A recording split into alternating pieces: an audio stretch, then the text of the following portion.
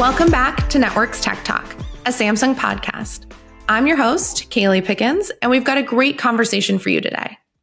Wireless networks are going through a paradigm shift with the emergence of Open RAN. This new approach to architecting a multi-vendor network fosters innovation, agility, and cost efficiency in deploying and operating 5G networks. More importantly, it serves users better and faster than ever.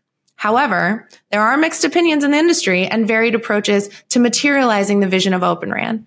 Today, we will speak with Samsung's Sunil Ramachandran, the Director of Technology for the Networks business. Sunil is our in-house expert on Open RAN and the Samsung representative to the O-RAN Alliance, the industry consortium developing open standards for mobile telecommunications radio access networks.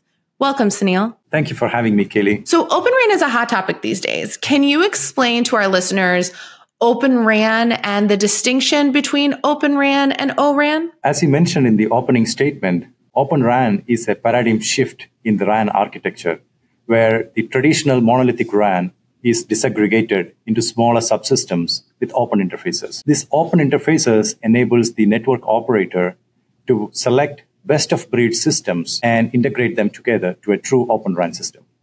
O-RAN or O-RAN Alliance is a worldwide community of mobile network operators, vendors, research and academic institutions working together to write specifications to define and test these open interfaces. O-RAN Alliance also focus on certification as well as open source software for RAN in collaboration with Linux Foundation. So Open RAN is an architecture, while O-RAN is the body or consortium who's defining the interface definitions for those architectures. That's a great distinction. So the industry supports both single vendor Open RAN and multi-vendor Open RAN. Can you explain the difference? Open RAN can be realized in a single vendor or in multi-vendor. The main idea of Open RAN is to allow flexibility for the operator to select and mix and match when there is a need. In a single vendor Open RAN, all the subsystems come from a single vendor, but these subsystems support an open interface to prepare for a multi-vendor environment in the future. While in multi-vendor Open RAN, some of these subsystems come from different vendors. Both are Open RAN systems, while multi-vendor Open RAN requires a additional system integration effort. Other than that, both are Open RAN systems. What are some of the key challenges facing Open RAN deployment and adoption? How is the industry working to address these challenges? Yeah, Open RAN is a new architecture, different from what operators are used to today, right? So there is a learning curve and time that is associated with, just like any new technology. There is a system integration effort that needs to be undertaken when it comes to multi-vendor Open RAN. Since this Open RAN is a new technology or an architecture, it needs to do a lot of interoperability to testing to get it right.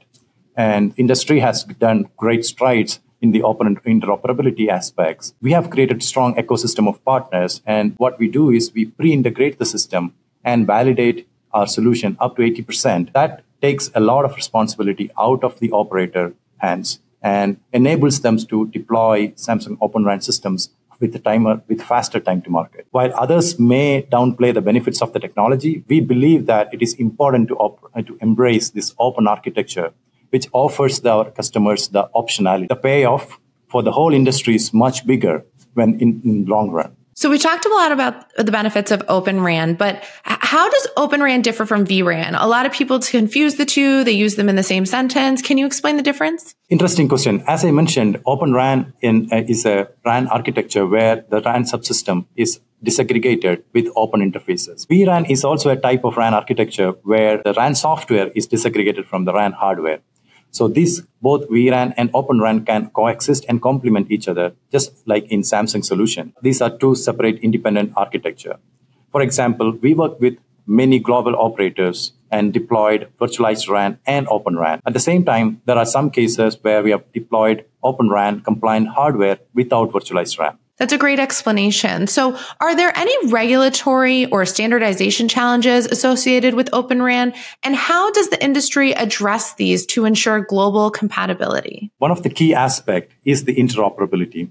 The interoperability needs to be addressed with the Open RAN.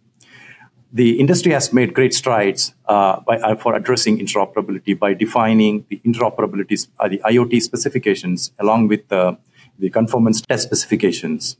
At the same time defining the specifications for the open interfaces. But It's not perfect. It's not as a plug and play as of now. There is an effort, but there is a right focus from the industry. In an effort to help interoperability further, ORAN Alliance has made open testing and integration centers, or OTICs, as a priority to foster this. There are more than maybe 17 or so OTICs officially approved by ORAN as of October. These specifications are maturing, and there is a right focus, and I think the industry is marching towards in the right direction. So there's a lot happening in the industry as it relates to Open RAN. Can you tell me more about Samsung's contributions to Open RAN? We have been at the forefront of expanding collaboration with industry players to create a strong, robust, open ecosystem. And these partnerships vary from, say, commercial off-the-shelf servers, container platforms, front-haul solutions or back-haul transport solutions, cloud servers, and so on. Our Open RAN's ecosystem allows for a fully interoperable approach to open networks with various options for the operators. We have validated the interoperability among various partner solutions and have demonstrated telco-grade performance in commercial networks. According to Dell Oro Open RAN research, Samsung is named as the market leader in Open RAN. Analysys Mason, another telecom consulting research leader, recently wrote that Samsung is influential in the ORAN space because of its significant radio expertise and credibility with brownfield operators. In the background, we also majorly contribute on the specification aspects. We have been a major active participant in ORAN Alliance, and as part of ORAN Alliance, when we were even part of the ORAN Alliance from the day it was formed, as a merger of cRAN Alliance and XRAN Foundation. Even in XRAN Foundation, we were at the forefront of advancing the open fronthaul and other open interfaces. And we also have working group co-chair positions in ORAN Alliance. Apart from the ORAN specification body, we also play a significant role in the open source community. We were elected as the official member of Technical Oversight Committee for open source project, open source community. The ORAN Alliance, I believe, took place a couple of weeks ago, right? The ORAN Alliance meetings. I understand that at those meetings, several split options were discussed. Can you explain these split options and what makes 7.2x significant? Oh, sure. Yes. Recently, there have been a lot of discussion around the new split options. That is to move additional functionality or functional blocks from the ODU, from the digital unit to the radio. Specifically for the massive MIMO use case. This would make the radio far more complex and expensive. As an early adopter of the Open RAN system, Samsung has been an advocate of maintaining backward compatibility so that new addition to the specification does not fragment the Open RAN ecosystem. On the other hand, option 7.2x, which is the current split option, which provides the right balance between the fronthaul bandwidth requirement and the radio complexity. When 7.2x was formed or defined almost 5 years ago during XRAN, one of the main goals was to keep the radio complexity to a minimum. 7.2x split allowed the radio to be simple while reducing the needed fronthaul bandwidth requirement compared to the proprietary option 8 split. So the idea of keeping the radio simple was to enable new players, new entrants to the market, to create a robust ecosystem of suppliers.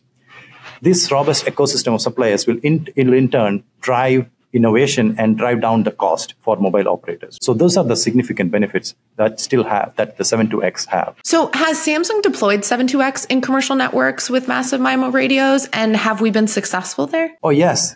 We have commercialized massive MIMO radios with the 7.2x split in the United States and other markets. The field performance has been great. Our customers are happy. Performance has been on par with or exceeding than that of the traditional or proprietary split-based RAN. One thing to note here is that the Open RAN or ORAN defines the interface specifications that does allow vendor differentiation within the implementation. So not all Open RAN radios will perform the same, but with our years of experience in the radio technology, we have perfected the massive MIMO implementation, and it's delivering telco-grade performance to our end customers. So how does Samsung see Open RAN evolving over the next 3 to 5 years? What new capabilities can we expect from the global leader in Open RAN? Yeah, Open RAN is still expected to account for more than 15% of global RAN market by 2027. And we are continuing to see a lot of interest from major operators around the globe. At Samsung, innovation is in our DNA, and we are committed to advancing Open RAN in collaboration with the mobile operators globally. And we deliver the Open RAN and virtualized RAN systems in commercial scale. We are making tremendous progress in US, Canada, Europe, and in Asia by deploying large-scale Open RAN networks. And in few coming years, we expect to see more of that. Sunil, this has been so informative. Thank you so much for your time today. Thanks for having me, Kaylee. It has been great talking to you. Open RAN is estimated to grow at a CAGR of 54% between 2023 and 2035, reaching more than 6.6 billion and gathering a larger share of the RAN market as time passes. O-RAN's role is crucial in the evolution of 5G and beyond, addressing both technical and geopolitical concerns by diversifying equipment sources and enhancing security and network infrastructure. We look forward to seeing how Open RAN continues to provide new capabilities to the market, enabling network operators to provide us with faster speeds and newer services. And to our audience, thank you for participating in today's podcast. We look forward to seeing you next time on Networks Tech Talk. Thanks again for tuning into Samsung Networks podcast, Networks Tech Talk. This marks our final episode of the series. We appreciate you listening and following along with the show. For more information on Samsung Networks and how we're redefining networks of the future, make sure to follow us on social media or learn more about our products and solutions at samsungnetworks.com.